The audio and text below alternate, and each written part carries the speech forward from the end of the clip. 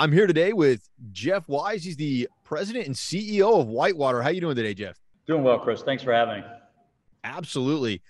Jeff, I thought we could get started here by, having you maybe introduce yourself and kind of how you got to where you were here. And then you got to tell us about Whitewater because it's an exciting brand, an exciting concept, and I'm sure I cannot do it justice dipping a toe in there. Thanks. Yeah, that's a lot there. Let me try to do it without going too far. Yeah, I was born and raised here in Charlotte. Grew up in sort of the active outdoor lifestyle because I think most of us at some point get exposed to getting outdoors, and once we get there, we want more of it. And so I've always been active in whether it was biking, whether it was paddling, whether it was backpacking, climbing, you name it. Always loved it. None of it was really any more compelling to me than the other. And that was kind of the cool thing about it, was as long as you could get outside and go do something that kind of got you exhilarated, that was fun. I think what I did not understand, it was sort of like all the other stick and ball sports I was involved in, you were growing through the challenge associated with that engagement. All I knew was it was fun, it was exciting, it was neat. But now in hindsight, I realize, wow, you're growing through it. You're challenging yourself, you're pushing yourself, and you really are, by being engaged, you realize that that's the way life should be. And so what we've tried to do with Whitewater is really build opportunities for people to engage in that active outdoor lifestyle. We try to keep it broad. We have lots of music out here. We have lots of competitions. We have anything where you can be just engaged by sitting in your chair, by watching films from a paddling trip in Banff, Canada, for example. But either way, we just want to get you excited and motivate you, whether it's thinking about it on the drive to work, whether it's the drive to the mountains, whether it's actually while you're engaged with us here at the Whitewater Center in Charlotte, whether it's one of our outposts out in Pisgah or down in Santee or up in Virginia. It's just we want to create compelling reasons for you to get outside and play. That is awesome. So you have multiple locations here, right? So how big is let's talk your Charlotte set. How big is your facility in Charlotte? Well, that facility is called the U.S. National Whitewater Center. It was our sort of our home base for a number of years. We started with about 270 acres on the Catawba River, right outside the city of Charlotte. We are now about 1,300 acres, still right on the river. We have the world's largest artificial whitewater course that we built here. We've got class 3-4 whitewater in the channels. We've got climbing walls. We've got a deep water solo course or walls, which is basically climbing over a really, really deep pool so that you're not belayed. When you fall, you just land in the water. We've got zip lines. We've got ropes courses. We've got 50 miles of trails. So mountain biking's huge out here, just trail running. I think we do 73 different competitions in a year. So just about any week, we've got something going on, from either a ultra marathon to a bouldering competition to we have the last four. Let's see, we've had the last four Olympic trials here for canoe kayak slalom. So it's a wide range. We've got a new event we're doing called Peak to Pines, where it's a bike race, actually a relay race from Pisgah, which is Brevard, North Carolina, essentially down to Charleston. It's in any form of two-wheeled vehicle, as long as it's not electric, meaning as long as it's not motorized in any way. And you get from point A to point B, and you can do it with teams of anywhere from 1 to 6. So that's the Whitewater Center. We've also now have outposts in, as I mentioned, in Pisgah, which is right in the North Mills Recreation Area. What we've done there is real typical. We will buy some property that we think either needs to be conserved or protected, and we will try to basically glom on or connect to other areas of significance. So in that case, we're now surrounded by Pisgah National Forest, which is 550 acres, that is managed by the National Forest Service, which is part of the Department of Agriculture, one of the federal agencies. And then we also have down at Santee, which is down near Charleston, South Carolina, we have 323 acres there that are part of, really surrounded on all sides, either by the Francis Marion National Forest or the Bono Ferry Wildlife Reserve. So what we try to do is find areas that could be developed or that could be threatened, and we try to protect them by acquisition But we also try to do it in areas where there's already other compelling natural assets. And then we just try to highlight areas that are fun. If you, and down at Santee, for example, world-class fly fishing, world-class saltwater, freshwater, world-class mountain biking, gravel riding, flat water paddling, you name it, it's all down there. It's just some of the best areas to go play. But you're also 20 minutes from some of the best eating and dining that you can have in Charleston, South Carolina. So it's just, we try to find ways to get people where they're already around and get them more active. Love it. Absolutely love it. So I'm listening to all of this, right? And the first thing I'm thinking about is, you know, this has to be unique to staff. You from a talent perspective, you know, you have to constantly be looking for talent. Is that accurate, or is that, you know, or you guys have a pretty decent pipeline? Yeah, I think there's not an organization alive that would tell you talent is probably one of the most, if not the most important thing. And I'm trying to think of something that I would tell you is more important than talent. I'm not sure I know what it is. Yeah, but I will tell you the challenge to that is we have about 1,000 employees now. The problem is making sure that everybody understands they themselves as individuals are not that important. I can tell you, if I die today, this organization rocks along just fine without me. And they remind me of that every day, and I'm keenly aware of it. That's the difference, Chris. What I find fascinating is, you know, the world says all the time, you know, you're nothing without your talent. You couldn't be more correct with that statement. But what individuals think is that means them. And it's the opposite. It is the aggregate. It is the talent that you have. Think if we're a baseball team. I'm a Braves fan. The Braves lost Freddie Freeman. That's a blow. But you know, they replace Freddie and others pick up, and that's just the way teams work. It doesn't mean Freddie wasn't great. It doesn't mean Freddie is not one of your favorite people. But we can all come and go. But without the talent, the Braves are nothing. But it's not the individuals; it is the talent and the greater and that greater concept. That makes a ton of sense. I mean, you know, I think the individualization of everybody's efforts has become huge on the forefront of how everybody thinks about work now. But, you know, that aggregated effort, it's really easy to apply to sports analogies. But then when you think about your team, we are, of course, the sum of our parts, but it's that sum that we're all trying to get to, right? It's the sum that everybody enjoys and sees that fulfillment in, at least I think. Yeah, I mean, I think the terms that we used to hear as kids was, you know, maturity, and then it became sort of emotional maturity, and then it became, you know, self-actualization. You know, use your terms, you know, with Maslow's theory or what have you, but it's really true. And I mean, it's one of the, you know, one of the few good things about getting old is unless you're a complete lame brain, you do start to develop some emotional maturity, and the key to emotional maturity is that self-awareness, and awareness of self makes you start to realize it ain't about me. You know, the best thing about becoming a parent, as you know very well, is, oh, it's being a part of something much bigger than yourself. And I think that what's happening is we keep the media, and I'm using that term in the broad sense. It is not about, you know, the literal sense, but everything out there is trying to hammer individual value. And, you know, guys, with all due respect, none of us are that valuable. There's what, how many billions of people on the earth right now? We've been around for some 3 billion years. We're going to come and go. We ain't that important individually. But what is important is the effort and the purpose that you have every day to create value. But you yourself are not that important in the bigger picture. But you must know that what you do matters, because when you do it well, the team will do better. And that's where the satisfaction comes. And that's being satisfied every day, I think, is what we're all looking for. And that satisfaction, in my opinion, comes from knowing that what you did was absolutely the best you could do. And if it wasn't, that's okay. You're going to go back and give it a better shot tomorrow, and keep improving and keep growing. And that growth through trying to create value, I think, is the essence of life.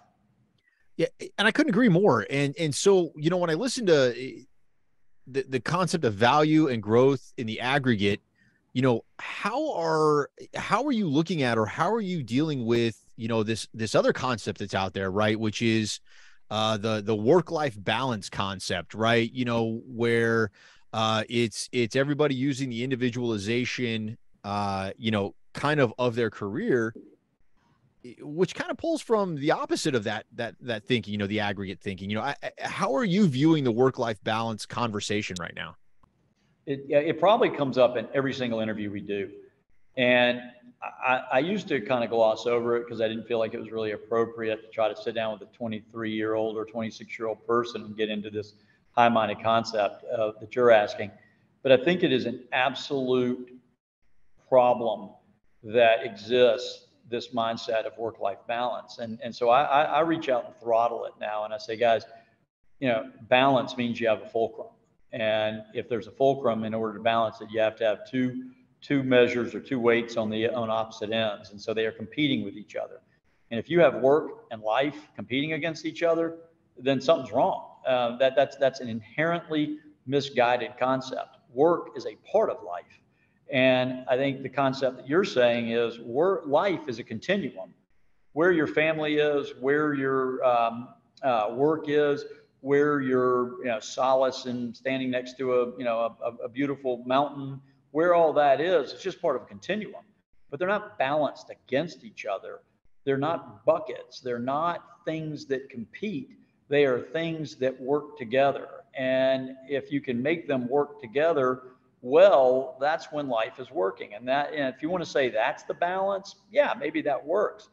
But it is not work life. Life is a continuum, and work is a part of that. And if you can't get comfortable with that, then I think you're toast. Because unless you are that trust fund kid that doesn't have to work, then all of us are going to be working. And the more you can make work a meaningful and valuable part of your life, now you're cooking with gas. And that's what I think all of us heard as kids.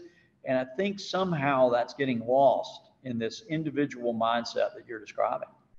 So I love the tie in there with meaningful and valuable, right? So when you're explaining work and life and the continuum that all works on, when you're talking to people that are coming through, applicants or even your own team, I think that concept of value maybe translates, as you put it in the media, to the why or the purpose, right? Finding purpose or finding why. So how are you discussing, the value of what work brings to the table in these conversations?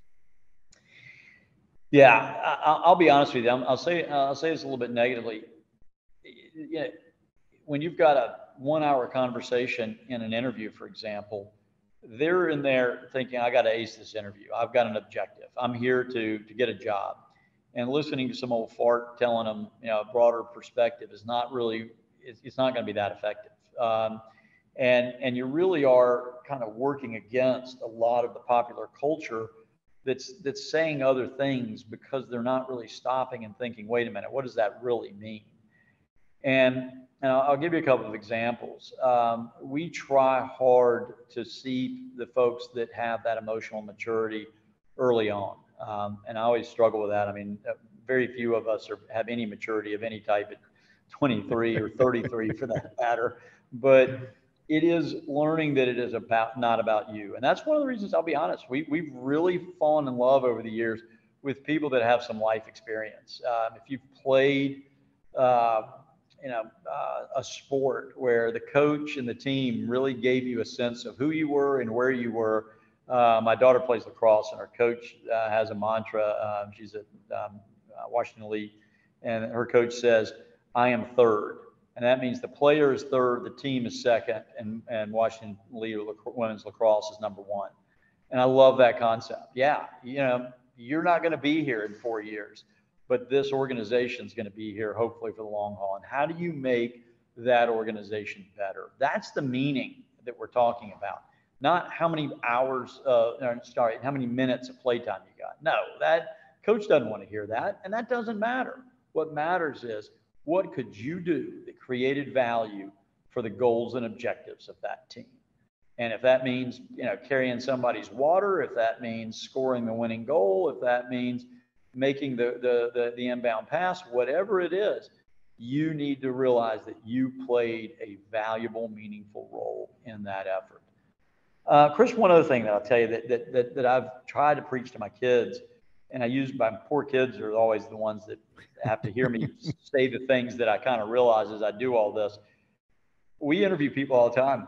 And one of the things that I get, Chris, that I hope people can switch and go the other direction. I'll ask somebody at the end, I'll say, so why should we hire you?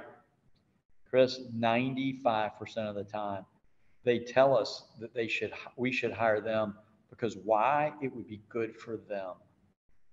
So think about it this way, Chris. Yeah, they go, oh, because I love this, or because I'm looking for this, or because this would be good for me.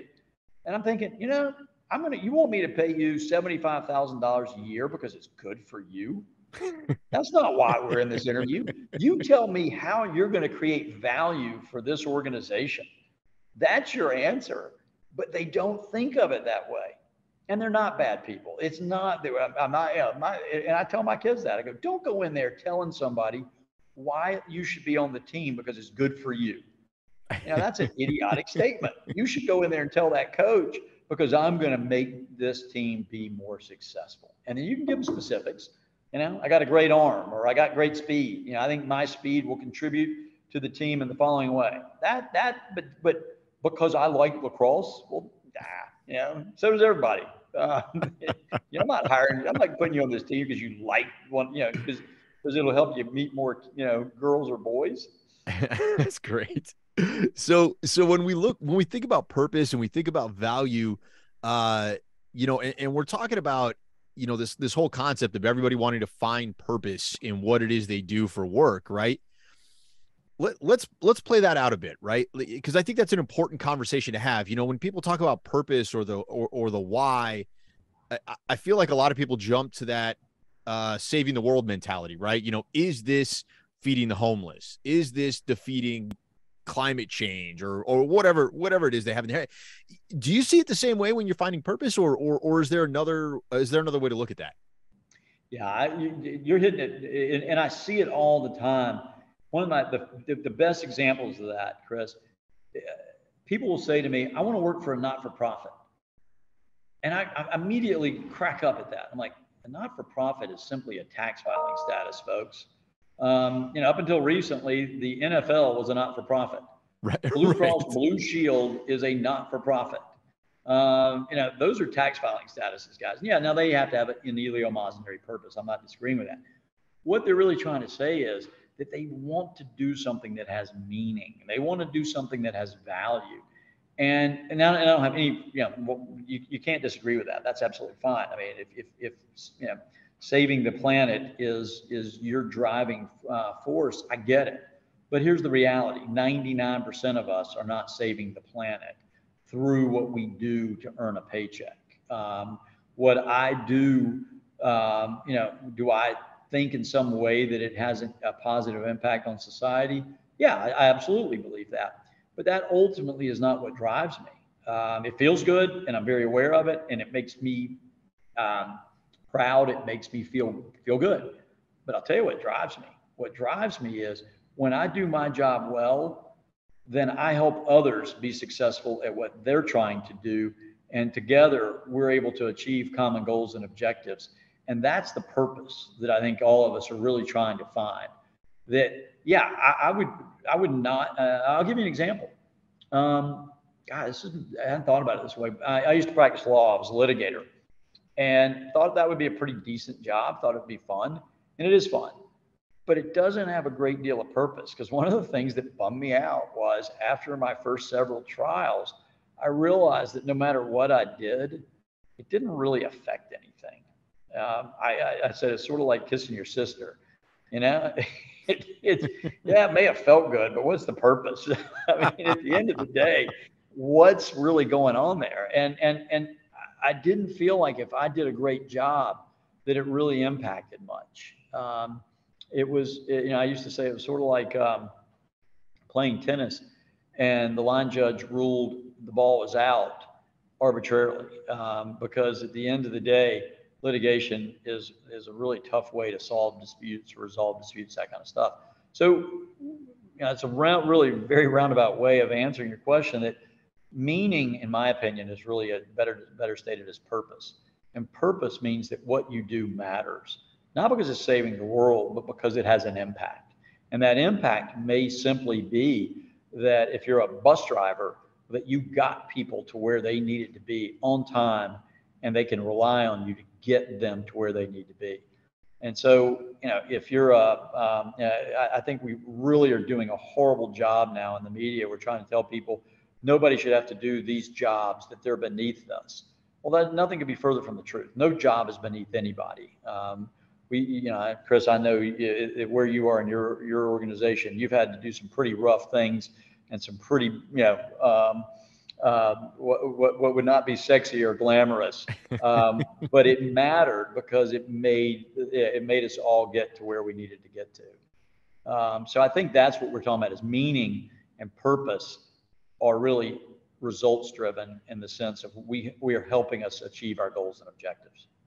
I love that. So, as we're trying to build organizations, right? I think the idea is that, work shouldn't be competitive with quote unquote life, right? It's all one bucket. It's not a bunch of separate buckets. It's all one bucket, right? And what you're trying to do here is fill that bucket with stuff that means something to you, right? Or that you can find value in, whether that's at home, whether that's climbing a wall, whether that's at work. It has to have value to really one person, right? And that's you. And I think that's kind of an interesting concept that, if we're trying to individualize anything, I guess that's the thing to individualize, right? Yeah, let me read it back to you and see if you're comfortable with this. We talked about it a little earlier. Yeah, one of the things I think is a challenge for people right now is everybody's trying to figure out their purpose. Why do I exist and all that? And I don't want to get into the greater metaphysical of that, but I think it does come down to something pretty simple. If the Earth has been around for 3 billion years and we're on it for, if we have a good life, let's say 90 to 100, well, let's give ourselves some context. We're not really that important to the bigger picture. But when you're here, create the most value you can. This is going to sound very Calvinistic maybe, or Presbyterian or Scottish, but my concept in my head is, if you're not doing something of value, then why are you here? Now, value, back to what we said, Chris, it just means pick up the water, pick up that pail, pick up that rock, but go to work and create value. And I think when people, everybody's talking about the mental health challenges right now, and I think it's pretty simple. I really stay very, very happy and very, very satisfied because I keep it simple. I figure out how to do something that will matter that day. Once again, not because I'm saving a life or addressing world peace, but that if I do something to move the ball forward and be productive, then I'm just finding enormous satisfaction in that. It can be cutting the grass. You just got to be productive. You got to create value. And I think we're in a society now where we have shelter, we have food. Government's trying to figure out how to put enough money in our pockets to make sure that we're always okay. 30, 50, 100 years ago, if you weren't producing, you were probably dying. Now you don't have to produce to survive, but I think we need to survive in the greater sense, and to survive, it means we have to produce. We have to be out slaying the woolly mammoth, keeping the cave warm, keeping the cave clean, whatever it is. It has not changed. It's not for survival in the sense of physically dying, but I think we're mentally dying if we're not out there being productive. Yeah, I couldn't agree with you more. I think that, whoever's listening to this, if they are struggling with either answering this question, right, with identifying what you do with the work-life balance issue, or if you're on the other side of this and you're trying to find that purpose, I think we've hit on a lot of those topics here, and hopefully it's gonna lead to a different conversation or a different set of conversations where people are at least able to start talking the same language, and people are able to start finding things that matter to them, which is really, I think, kind of the important part of doing this, right? Creating that value, moving the ball forward. You feel better at every stage of your life at that point. Chris, it's funny. I mean, I don't want to make this sound like that I'm tying it back to Whitewater. I think it's just it's one fact pattern that we're familiar with. I watch this all the time. People love the human condition is really driven to get outside. We want to be outside, whether it's the vitamin D in the sunshine, whether it's the oxygen, whatever it is. But our souls are rejuvenated by being outside. And yet we also need the comfort of shelter. Back to the cave we were just talking about. I watch it all the time. I'm going to Alaska actually on Sunday, and going out for 15 days and doing some mostly some climbing and backpacking out in the outback. I'll tell you what, I'm making sure that at the end of those 15 days that I got comfort when I get back. Our bodies, our minds need to be pushed. We need to get out of our comfort zone, because that's how we grow. We only grow through challenge. We go to the gym in order to break those muscles down, challenge them, but we also have to give them the time to repair. And that is, we got to go sit on the couch. So I think society has gotten confused, because when we created the very compelling need to get on the couch, but we've forgotten that we have to get off the couch too. And it is that, it is that yin yang that goes on there. And I'm the first to be aware of it. I love being on the couch, baby. It feels good, but you got to earn the damn couch. And if you don't, then things are going to start to get out of whack. And look at anybody who is struggling with some of the depression issues and other physical issues such as diabetes and obesity and so forth. If they can break the cycle to get back off the couch, it works. But there is a vicious competitive thing there between the challenge and the relaxation. But you got to remember, you got to get back on that bench and start pressing. You got to get back on that that Stairmaster and do it. It sucks, but when you do it, you know how much you love it. And when you're out of balance, but you've probably done it, Chris. I know you run and so forth. If you don't go relax, you're going to break it down, and you're going to get into a whole nother set of hurt. So it is about the two working together, but growth comes from challenge. Absolutely. Well, I couldn't put that better myself, and so I'm not going to try. So, one of the things I do like to do here, though, with the show is, as we wrap up, I like to ask for a piece of advice, and I feel like we've given a ton already today. But do you have any advice that you like to give to your new leaders as they're coming in, working for you, something that we can translate out to the greater audience? Yeah. Why is it that old guys feel like they're the ones that have advice? And I think it's because we got it all when we were kids. It didn't have any make sense or have any context because we were too stupid. I think when you get older, you start seeing a few things that with a perspective by looking in the rearview mirror. And I think there's two things I would tell you. One is real simple that I did not see as a kid. We spend so much time in our early stages building relationships. That's what we do.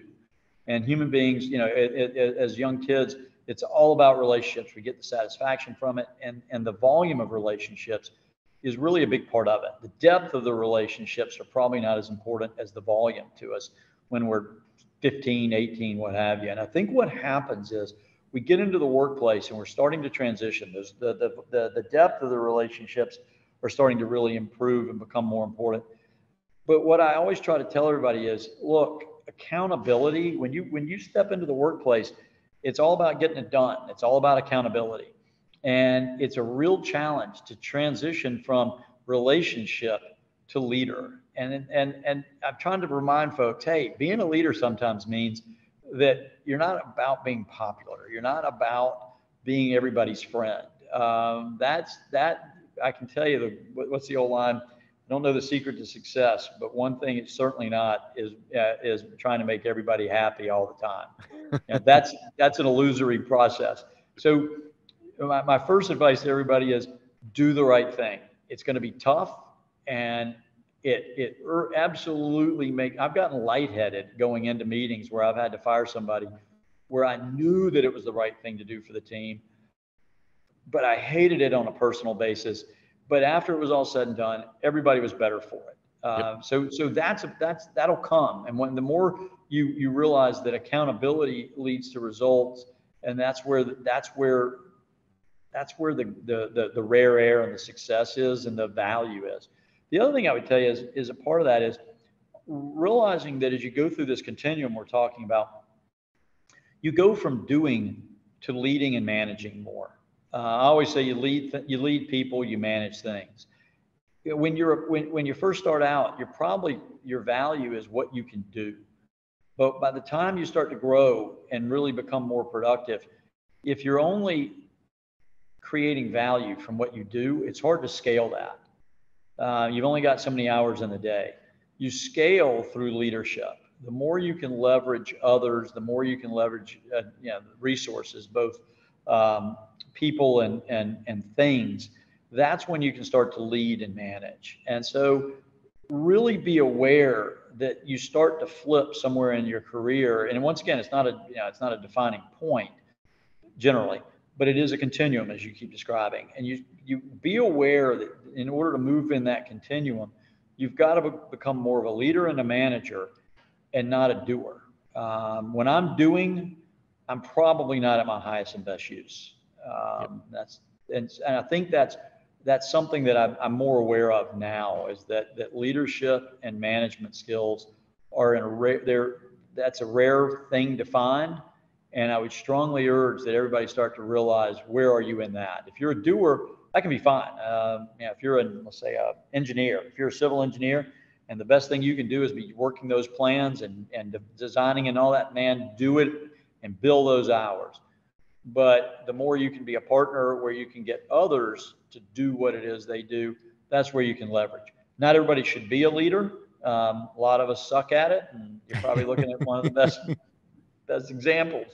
But you leverage through that leadership, and be aware of whether you're a leader or not, and be okay with it. If you're not, and you're not good at it, and it's not really what you want to do, that's okay. Just be a damn good doer then. Absolutely. Well, I couldn't put it better myself, Jeff. That's awesome. I completely agree. Jeff, if people want to find out more about Whitewater, where are they going? Whitewater.org. Perfect. Beautiful. And do you by any chance frequent any platforms where anybody can follow you, like LinkedIn or something like that? I am on zero social media. Good for you. I'm 59 in a couple of days, so that somewhere in there that probably is a part of it. But I stay out of that world. So best way to do it is just call me or email me. I guess that may be some form of digital connectivity, but I am not anywhere that you will find me. That is awesome. That is awesome. Well, they can find you at Whitewater. So yes, that's the best place to do it. Well, Jeff, thank you so much for your time today, and I look forward to connecting with you again in the future. Would love to. Thanks. All right. Thanks, Jeff.